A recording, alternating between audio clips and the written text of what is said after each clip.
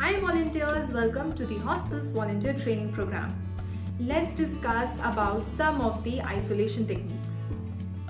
Droplet for contact of 3 feet or less. Severe persistent cough, especially when pertussis is in the community. Meningitis, hemorrhagic rash with fever. Generalized rash of unknown origin.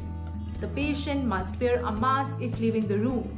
Staff must wear a mask if coming with 3 feet of the patient.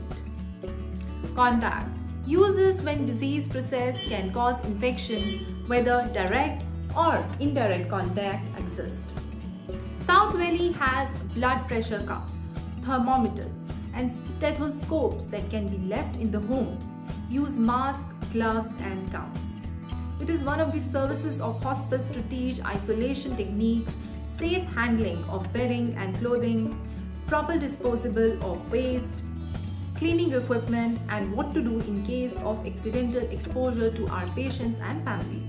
If a family asks a question, please refer them to a nurse. So volunteers, keep on watching more videos and keep